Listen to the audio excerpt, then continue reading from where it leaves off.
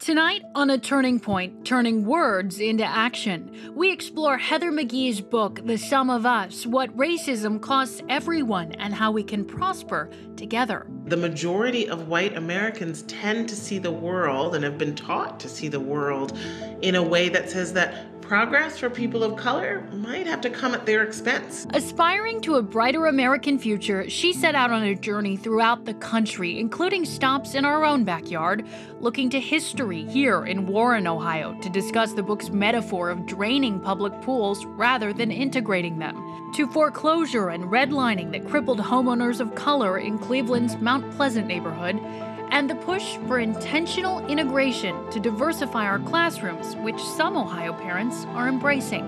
Plus, addressing voter suppression and environmental policies, racial bias, and fear that cost all of us. Those stories and more tonight on this special edition of Front Row, A Turning Point.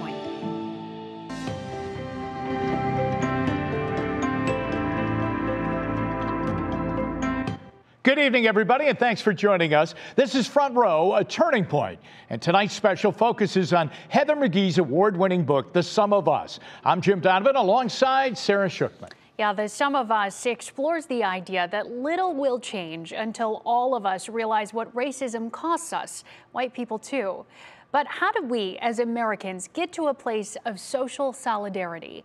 Well, I had the chance to sit down with McGhee to discuss her book and the research that took her across the country, including stops here in Ohio, to find solutions to what she calls the zero-sum theory. The sum of us is the idea that we are stronger together. Author Heather McGhee shows us the math. Together is better.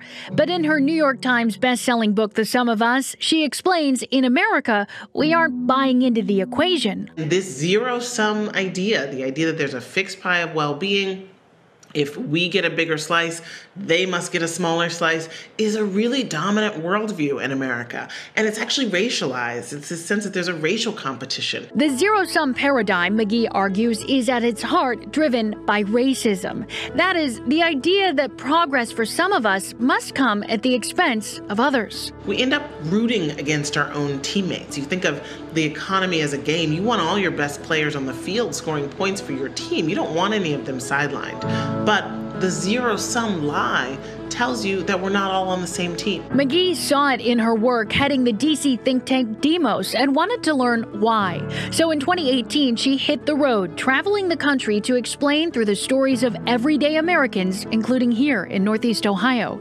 In the book, she recounts an earlier experience in Cleveland's Mount Pleasant neighborhood that foreshadowed the foreclosure crisis. I am emotional about it as I was on that fateful day in 2007 when I walked the neighborhood and saw all of the homes that were in foreclosure that didn't have to be, that shouldn't have been. And here's why, for me, it's very clear that without racism, we would not have had the financial crash of 2008 and lost trillions of dollars in wealth and 8 million jobs.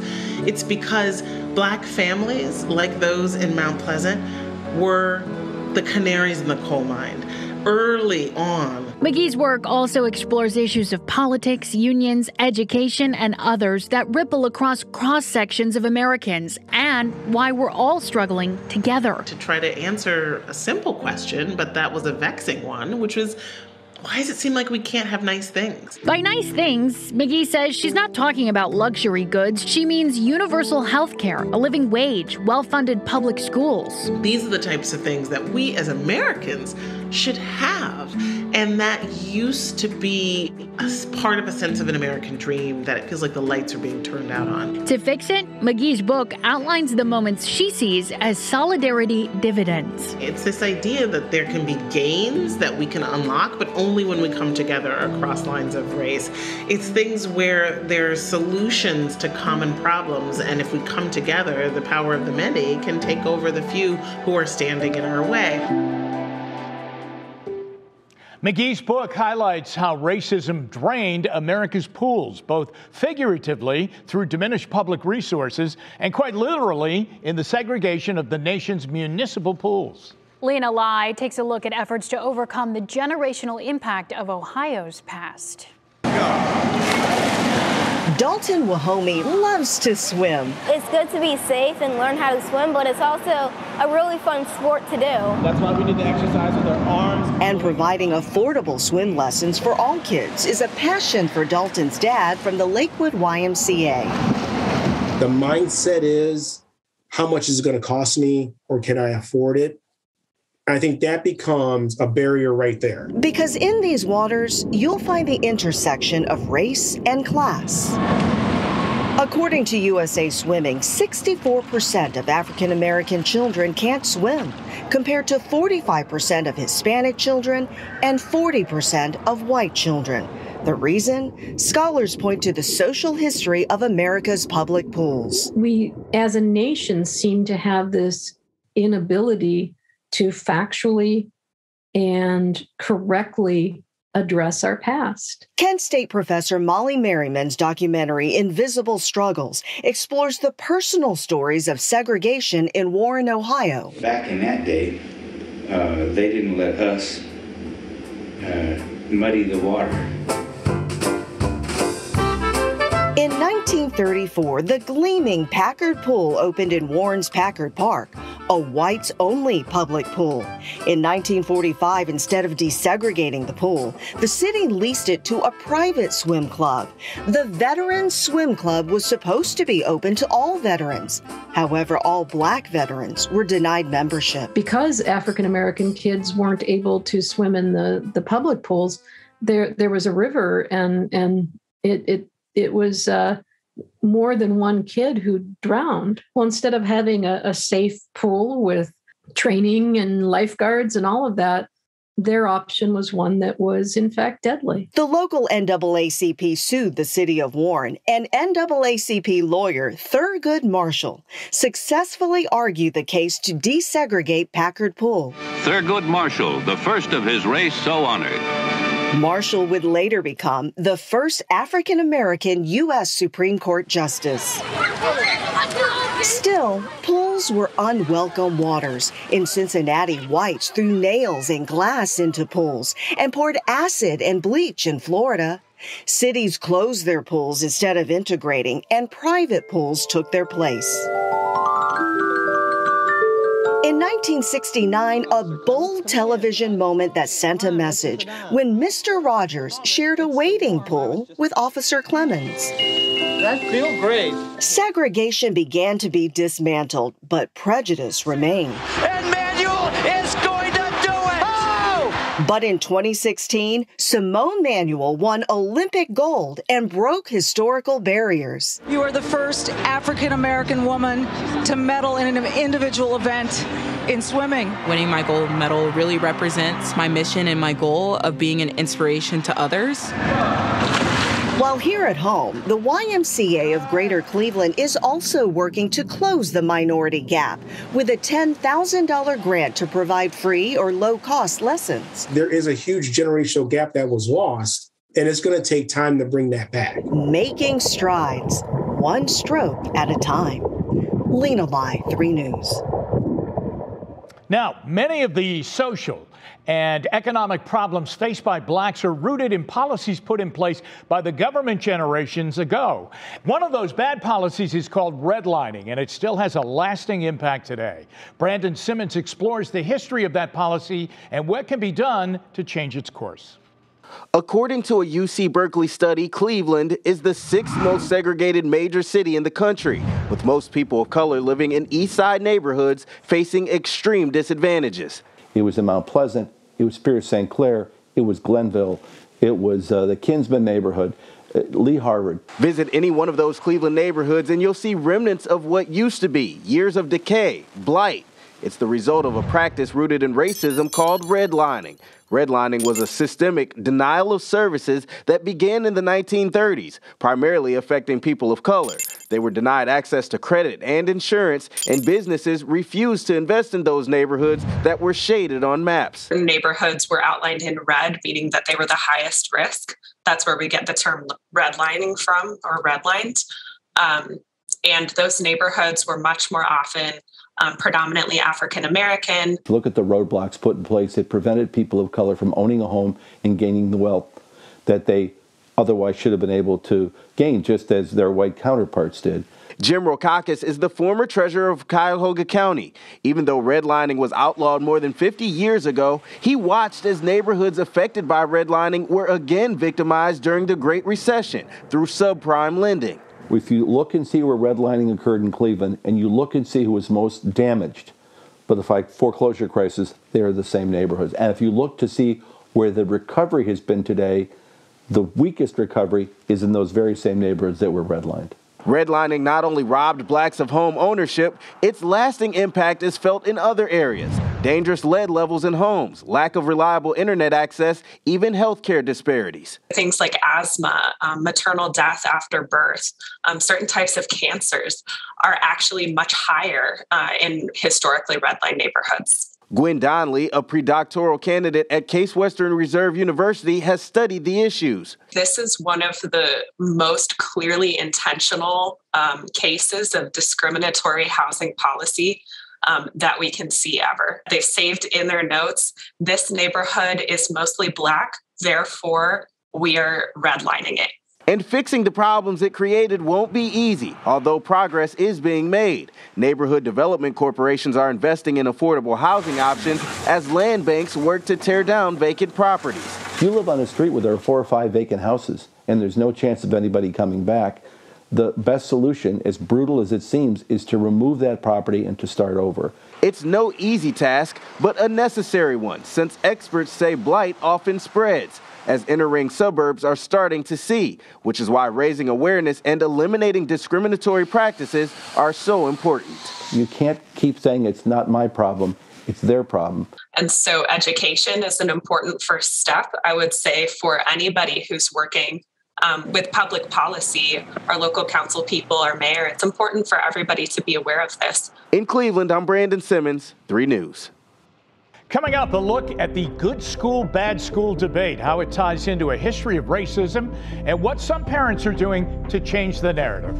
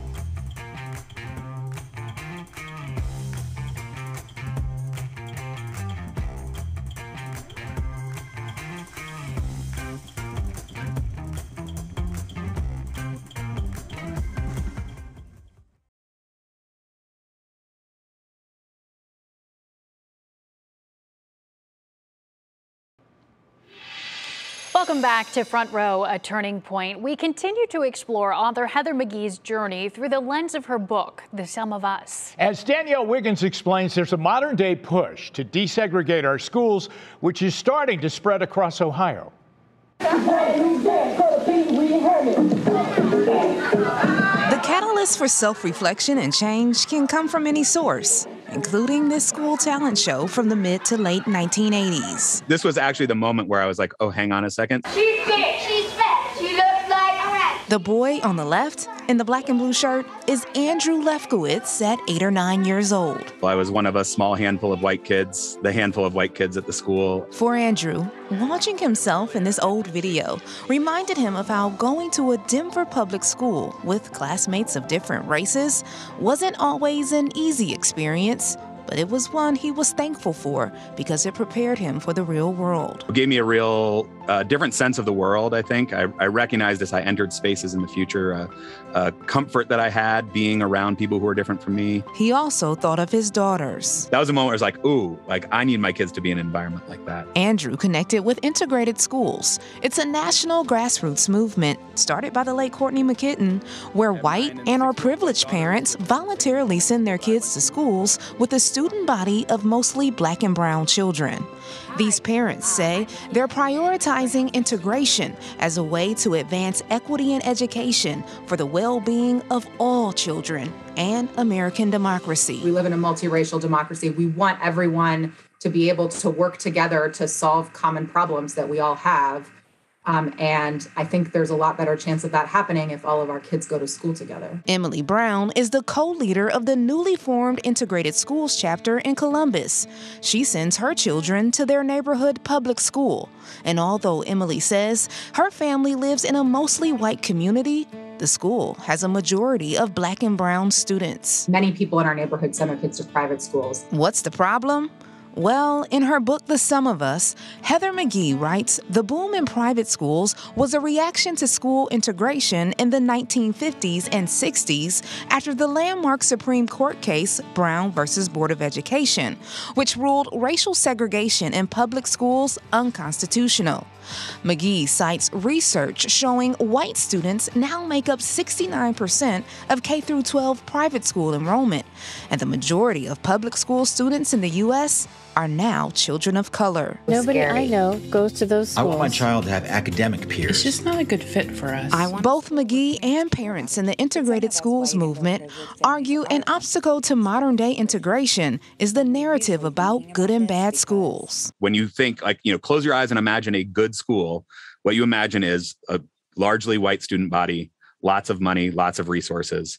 That is the vision of good school that kind of culture perpetuates. In a webinar from 2020, Andrew, who is now on the Integrated Schools leadership team and hosts their podcast, explains how after Brown v. Board, white parents began to use race-neutral language in order to maintain white supremacy and segregation in schools. White parents stopped saying, at least out loud, I don't want my kid to go to school with black kids. They started saying things like, I want my kid to learn a curriculum that's in line with my values. Andrew admits he once believed that racial neutral narrative. I had bought into this idea of risk, this idea that kind of I was going to set my kid up for failure, that I was going to harm them in some way. And so we thought, well, we better do what everybody says we should do, which is go to the good school. But this talent show and what he was learning about integration allowed Andrew to pull his daughter out of the so-called good school and send her to the one he attended as a child. When you look on any website that tries to rate schools,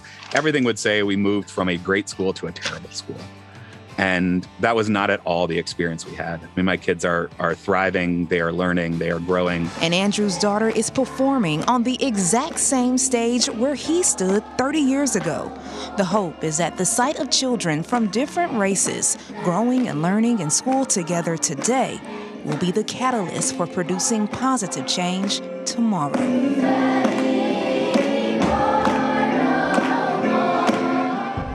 Thanks, Danielle. Up next, a closer look at the American democratic process, the battle for voters' rights in Ohio that has far-reaching implications for all.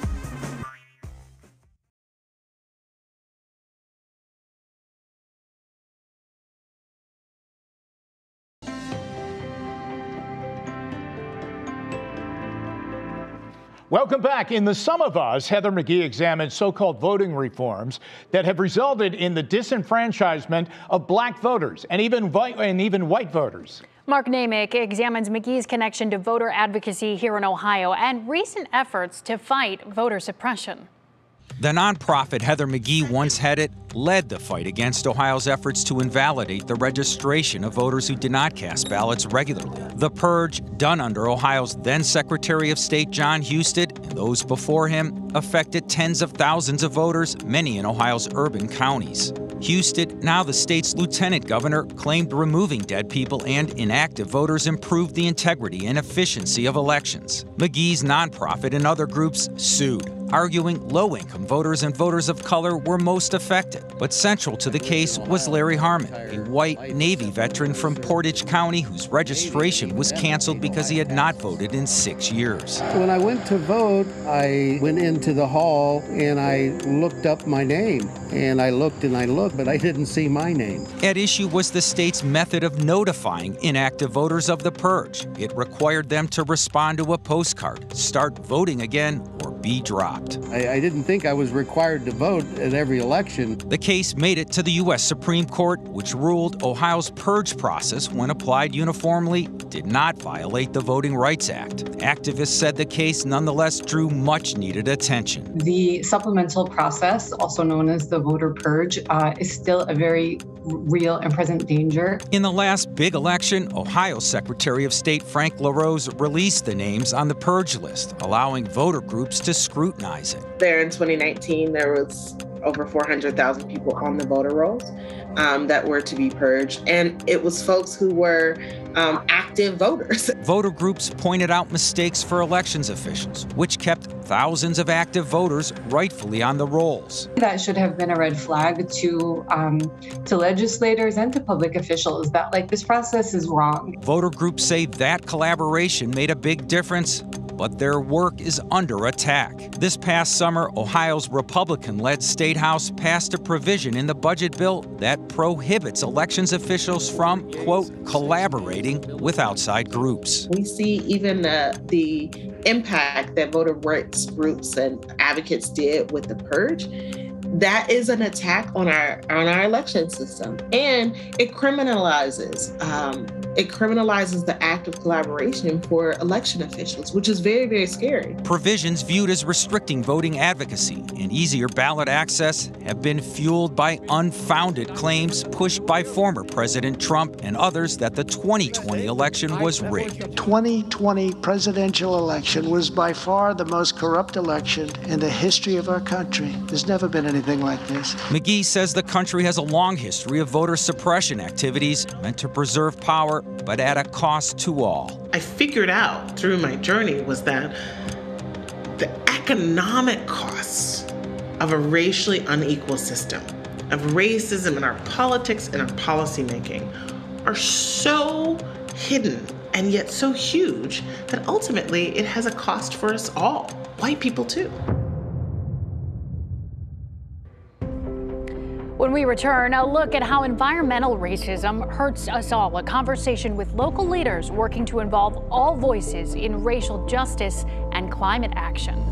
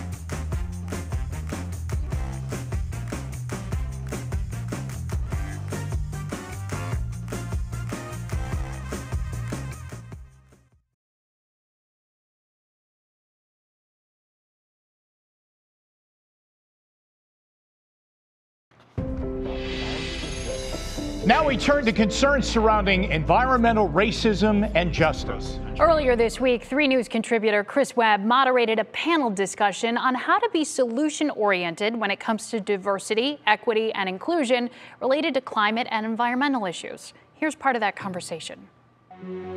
Every single human being is impacted by the environment. I mean, that's just fact. And so much of what you see when it comes to environmental justice, I mean, I like the term environmental racism because I think it's much more honest. Racism has many cousins. It shows up in many sectors, and environmental sector is just one. I recently spoke with the director of the Ohio Climate Justice Fund, Leah Dunhall, and the program director for Climate and Environment Justice with the George Gunn Foundation, John Mitterholzer, about environmental justice and the changes that need to happen in the movement. We have been woefully underfunding BIPOC leaders across the country in the environmental movement. Right now, the work that the Ohio Climate Justice Fund is doing while it's focused on climate is also racial liberation work.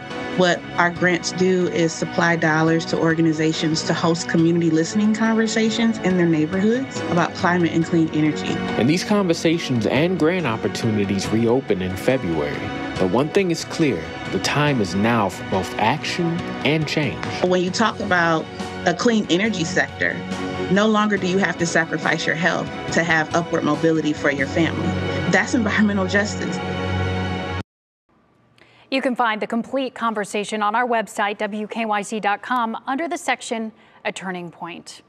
Well, the award-winning book, The Sum of Us, got a lot of people talking, and that's why 3 News is partnering with Cuyahoga County Public Library to host a virtual community conversation with the author, Heather McGhee, this spring. The updated paperback version is out next month. If you'd like to read the book, you can also visit your local library branch to check out a copy, or visit the website on your screen right now to access the ebook or the audio version.